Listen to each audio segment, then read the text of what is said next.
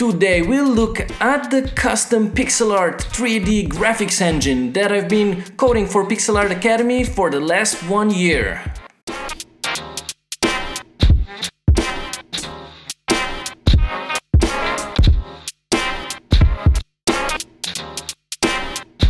Hello everyone, my name is Matejan, also known as Retro, and welcome to my Pixel Art Academy 101 YouTube show where I explain everything about Pixel Art Academy, my video game that I'm making. Today we have a very special episode because A, it's been almost a year since the last video and I have been working on a lot of things that I have to show you, and B, it is the 4-year anniversary of the launch of the project on Kickstarter. And if you didn't have alpha access yet but you bought the game and you wanted to play it, I have some very good news for you at the end of this. But let's first dive in. So if you're new here and you have never heard of Pixel Art Academy, or if you've backed this 4 years ago and you're going, oh, what the hell was this game all about again? Pixel Art Academy is an adventure game where you become an art student and you create your own character, so it's also a little bit of an RPG. And the point is, all of the skills that you gain in the game that your character is learning to draw, you're actually learning them for yourself in real life, so you're actually learning how to draw.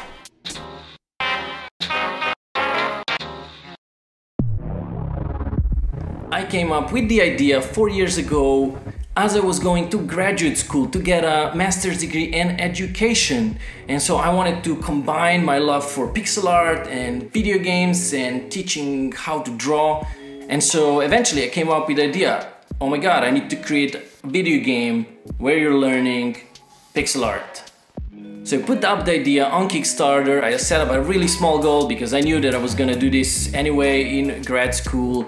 And then it kind of blew up and a lot of people thought it was a good idea. And so now it's a bit scary, because there's 2,600 people waiting for me to create this, and it's been 4 years, so I understand you guys. Where is this game? I want it yesterday, I want it 2 years ago. But yeah, I'm working on it full time, all the time, and yeah, I'm excited to show you what I've been building for the last 1 year. I want Pixel Art Academy to have the art style of the 90s point-and-click adventure games. My favorite, Indiana Jones and the Fate of Atlantis, it's a big influence. Back in the 90s, even though the scenes were like real 3D places with perspective and everything was actually just a 2D image, and so they had to create things like walkable areas where they have to set up how much a character needs to scale so that it looks like as it's walking, it goes into the distance. Or you have to have this kind of walk behind area so that person can walk behind a crate or through the doors.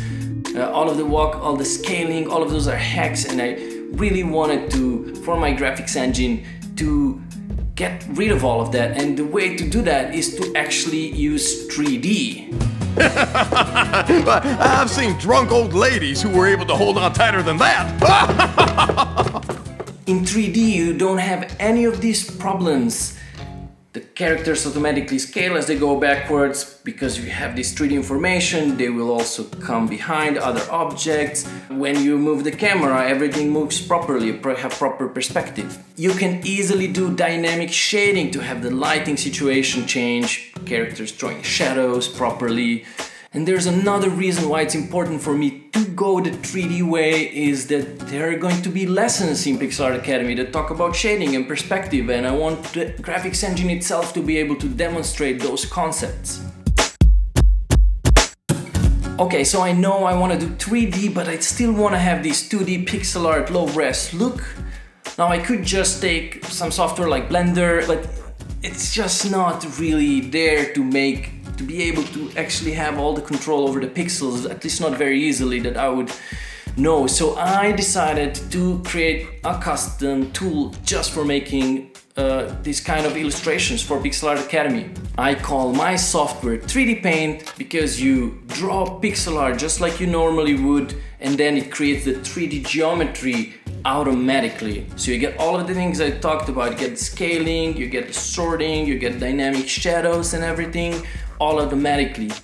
The only thing that you need to do is, when you are drawing things, instead of shading by choosing different shades in the palette, you're actually using this shading sphere. And what the shading sphere does is it really records the normals of surfaces, so basically where they are pointed towards, and then I can look at the drawing, the 2D pixel art drawing that I've done, and see where the edges between the different clusters, between the surfaces are, and using the relationship between the clusters I can calculate where in the space these things need to be positioned.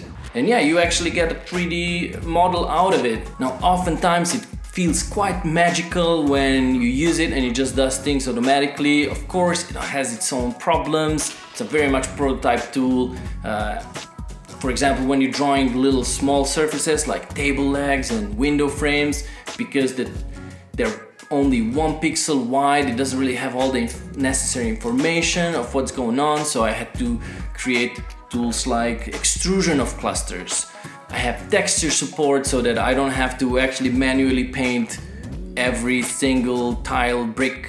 Then I need to support translucent materials, and this gets especially tricky if you want to also do translucent shadows. There's a lot of stuff left to do, like I want to have reflections, maybe gradients for the sky. I need to create an editor for lighting, but I'm very excited about this software. I'm using it as I'm developing it. I'm creating these kind of test drawings that I can also play around with. And hopefully, as it gets more stable in the future, I really want to share it with you guys, put it up on the website for patrons on Patreon to test it out and play with it.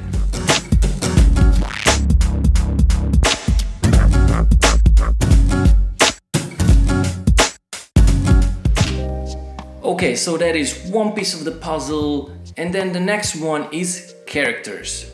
Here again, I want to go with the art style of Indiana Jones. It's kind of 40-50 pixel tall characters, quite realistic. However, because I want you to be able to create your own characters, I also want the characters to be fully customizable. To do this, I came up with a modular system of body parts that you put together and clothing. They're all like kind of little Lego pieces that you put together, and there's templates for bigger pieces as they fit together. If we look at Indiana Jones again, you will see that it has a 4-directional system for movement, up, down, left and right. And then for the idle animations, it's in this kind of a 3/4 view. So I decided I'm gonna do a fully 8-directional system for Pixel Art Academy.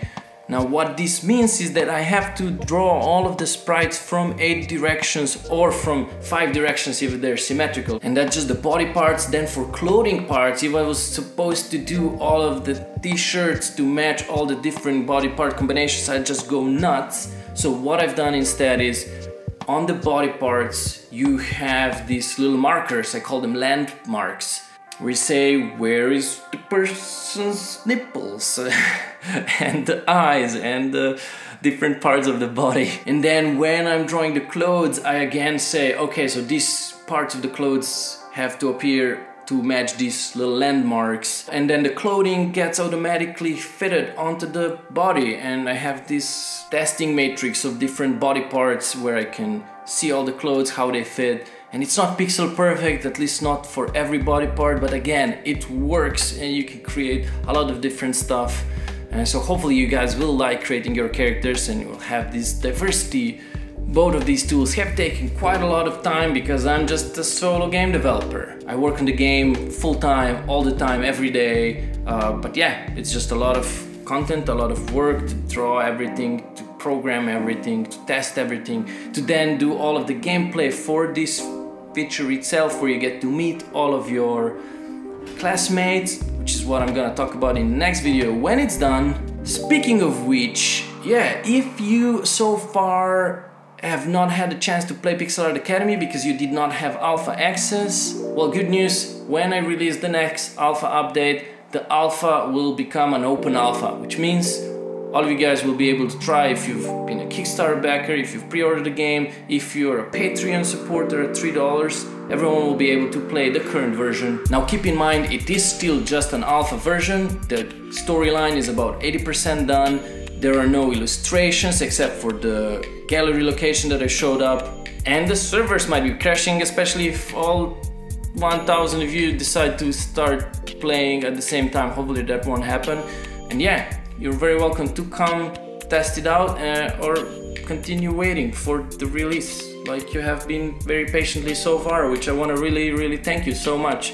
This has been really a game that's been kickstarted literally, because there was just an idea at the start and one person to make it, and I'm very happy that you guys decided to give me a chance, and I've been working on it every day. Anyway, if you want to follow development more closely, if you're interested in this stuff, I do have a development blog that I post on Patreon, and you don't even have to pledge anything there. It's all of my updates are open, so just go on the page, click follow if you want to get more granular updates, maybe once a week, sometimes more. And otherwise, yeah, I'll see you in the next video that's gonna have what's going on in this Mixer study group meeting your classmates. That's gonna be next time. Thank you so much for listening, watching, following, all the likes, comments. Thank you so much. Goodbye. I'll see you next time.